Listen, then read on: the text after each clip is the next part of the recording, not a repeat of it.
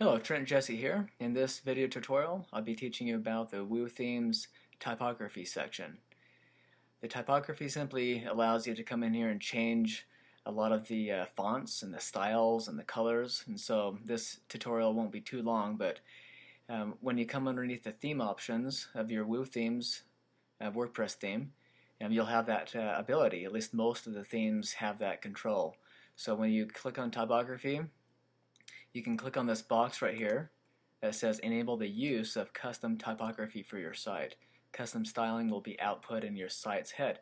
All that means is that the changes that you make below will simply be reflected all throughout your website. Okay, so make sure you mark that box if you want to use these options. You don't have to, but if you want to, you mark that box, then you move on. The general typography allows you to change like the spacing. So 1.5, you'll notice on, we're going to visit the site here, visit the front view of the site. Let's click on blog, because that'll give you the ability to easily see what I'm talking about here. So you'll see the spacing between each word. That spacing is dictated by this general typography 1.5 in this section right here. So if you click on let's do 2, okay? So if you click on 2 and the EM, or you can do pixels, but this is just the spacing. So if you click on Save On Changes, and then you refresh the page, then it makes it super big. You see that? And so it looks kind of wonky, but you get the point. So we're going to go back and change that back to 1.5 so it looks nice.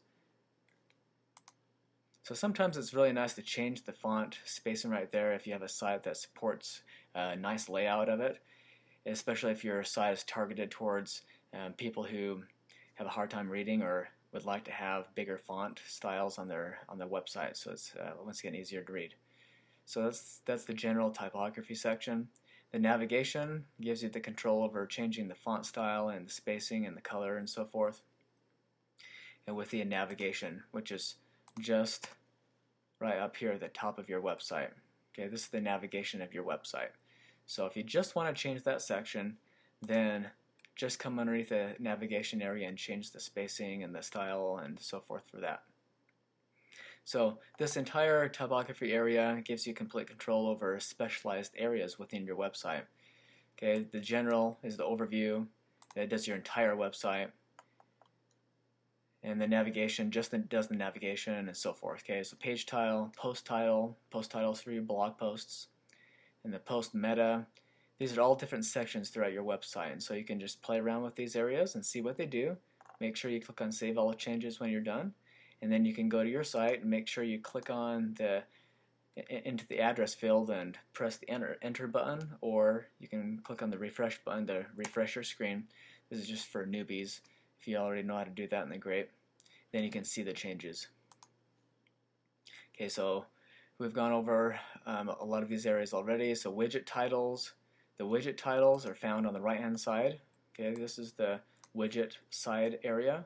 So if you changed the font and the color, then the text right here that you see would change. Right? And the introductory message header, not all themes are going to have this section right here, but my theme does, since I'm using the Hustle theme with Woothemes. And the same thing with the message subtext.